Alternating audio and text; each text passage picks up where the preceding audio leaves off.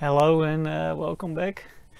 Today I have something else. It is a handheld multimeter, and yeah, for me it was an unknown brand. It's PowerFix KH3322, and it's quite big. And I just bought it because it was €2, and the cool thing is it is really a multimeter. It can do voltage, it can do ohms, diodes, capacitors, frequency, temperature, humidity, dBs, so it has a sound meter. It can do luxes, and it can do amps, and it goes up to 2 amps. Well, you probably already spotted the problem, and that is the display. The display is not working fully, but if we press, then it's working. And so that is good. The hertzes, I don't know if it's probably just from the AC, but we can just try to feed that in. The humidity is also just a sensor. Oh, this is degrees, so it's just measuring the ambient. You don't need an external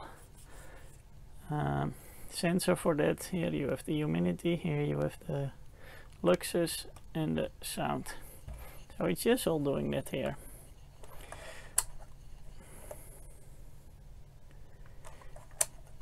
Humidity, that's not that high, but that's okay. dBs,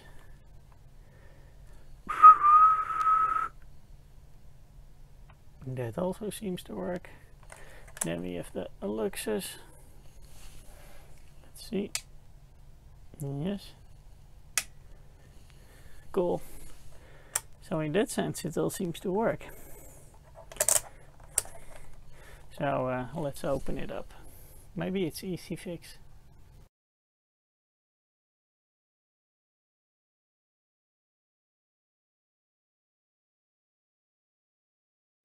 I was able to open it, and as you can see, here is the buzzer. That's probably for the diode mode. Here you see a little microphone. That is probably for the audio measurements. Here is the light sensor, and here is the sensor for the humidity. So it's really all in this meter. And then I wonder where is the temperature sensor, but I have also something here, but it seems like the crystal where it runs on. So maybe they have somewhere.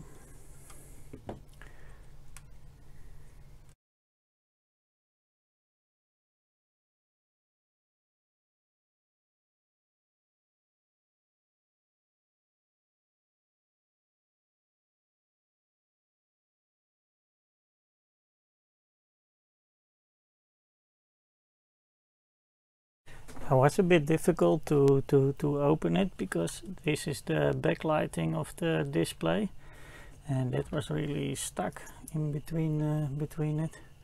And as you can see, the display just contacts with the little strip, and so it needs to be pushed well, and apparently just only the screws, it's not enough to push the display.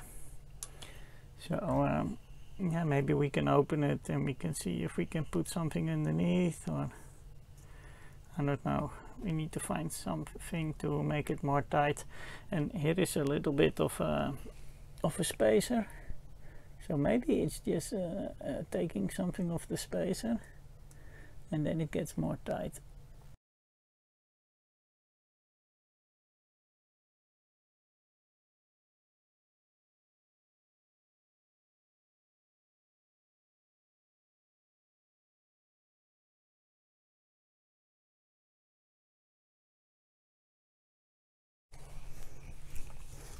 Okay, that was very easy. By cutting the little strips, we could apply a little bit more force to the screws, and the display is just working. So I'm going to clean it and put it back together.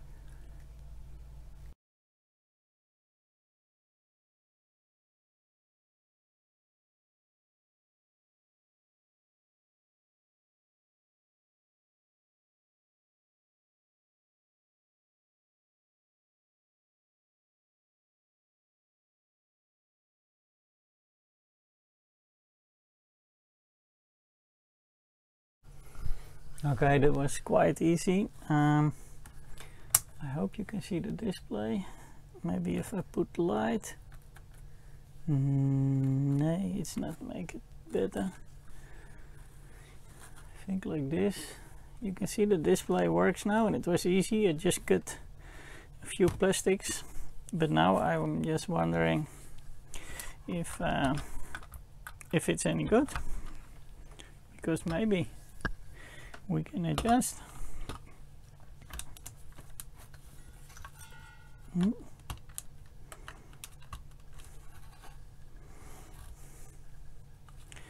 So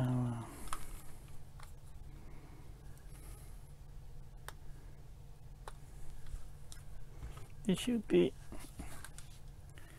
2.5498. Yeah, this should be exactly 5. So it's a little bit low.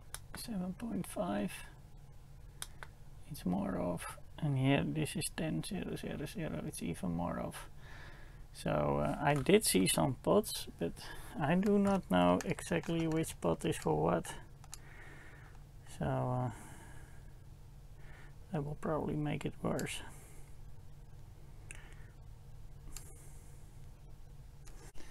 Okay, I did find something. There was a marking on the board that says VA19 here.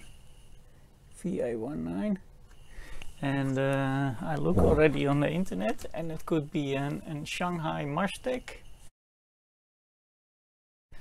and it looks exactly the same, even with all the colors. But I was hoping to find a schematic, but then I just go to all kind of weird Russian websites. But at least I have an idea about the specs. It could also be, and as you can see, no, you cannot see. It could also be an Edison 5-in-1, and then it looks yellow, but the rest is exactly the same. So maybe I can find the schematic of that, or it could be a VA VA19, exactly what it says on the board, and hopefully I find something on that. Okay, I didn't find out which pot I need to turn, so I just closed it because I didn't want to make it better. And yes, if it's not super precise, it is also not a super precise instrument, but they weren't cheap. They were around between $60 and $80, and it seems to be a Mastech. So later I try to look if I find some more, but for now it is what it is.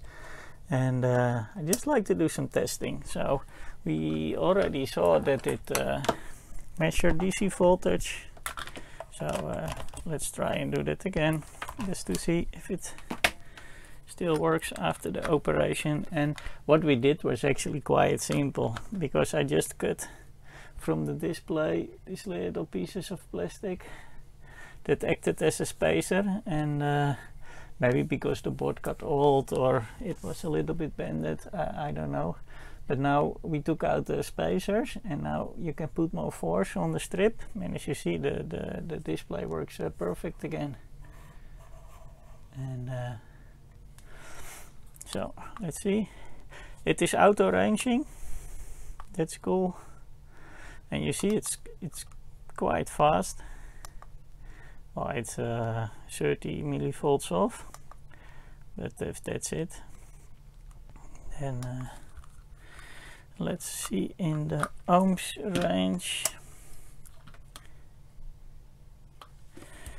Well, we knew from my other test that this one was also not that precise, but it says it's 0 ohm, so this should be 9. It is 9. Then we add 10, then we should have 19. Okay, we add another one, should be 119, and we add another one. Okay, the box also became a lot better. Okay, happily surprised, and it should do hertzes. So let's do a quick test on that.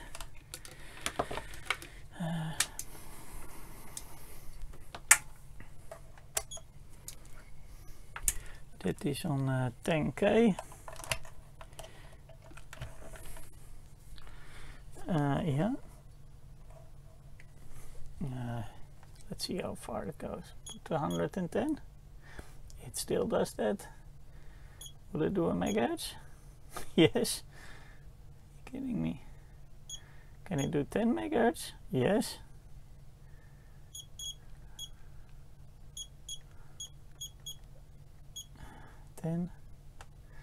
Let's put it nicely to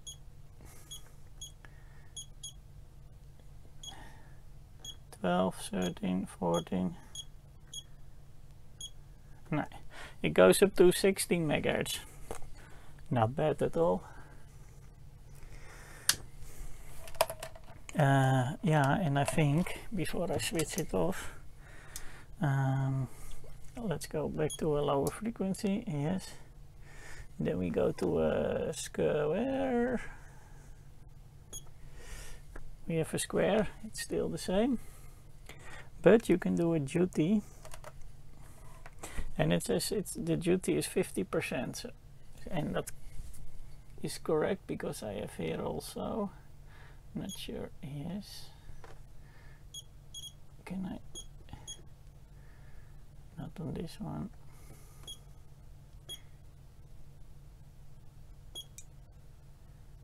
This one I should be able to change the duty.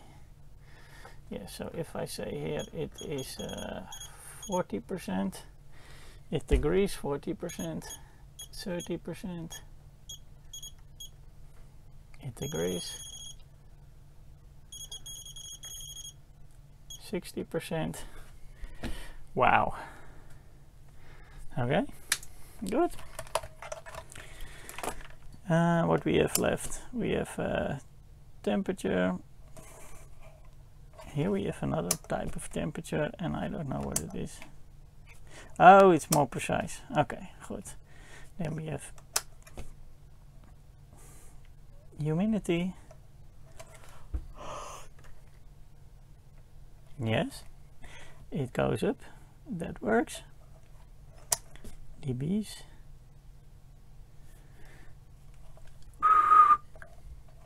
That works. We have the luxes. Luxes times 10. Okay. Milliamps. Let's put it on the 2 amps and okay, a little setup, power supply, electronic load. Then we're gonna put power from the meter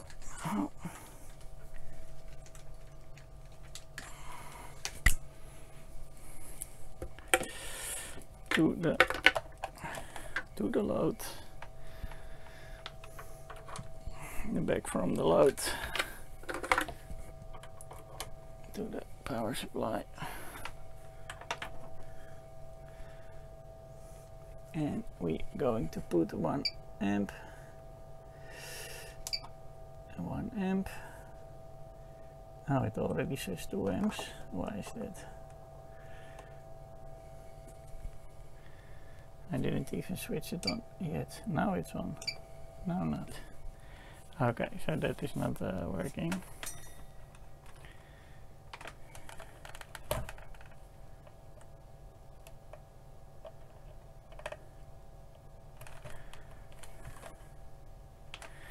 Yeah, this one says 2 amps, here it says 0, here it says 1, and if I switch it on, this one should go to 1.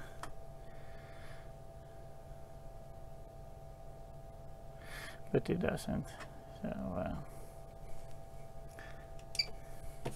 the amps are not working. Let's put a lower, and then I can put the 100 millis.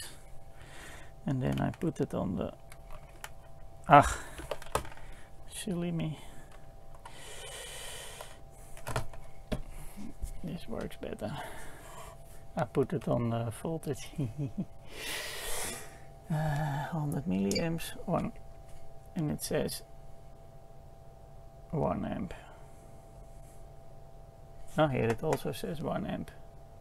So apparently the electronic load is a little bit confused. Oh, that is not good. Yeah, now it's good. Nee. Oh.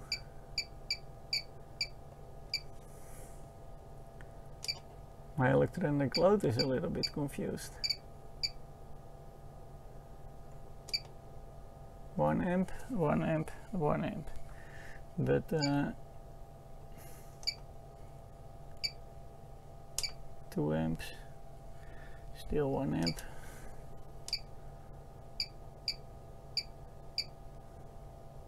Now it's 2. Okay, I'm a bit disappointed.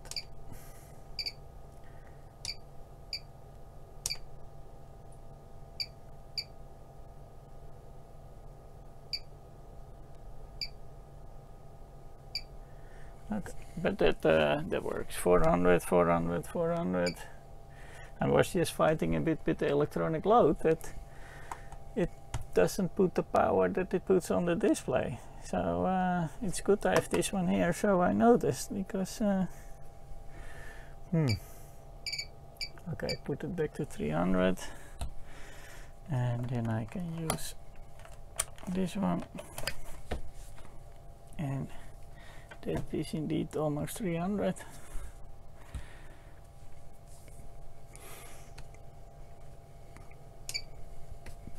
Cool. So that's it. It was a really simple fix to have our Mastech VA19 or PowerFix KH3322 or the Edison 1-in-5, no, 5-in-1, and the other brand I forgot. But it's sold under many names, and it's actually quite a nice meter. It goes up to 16 megahertz even. It measures the duty. It can do light, audio, temperature, as I'm doing now. It is quite hot here, and it has a light, and it is fully working again. So that's it. Thank you for watching, and I hope to see you next time.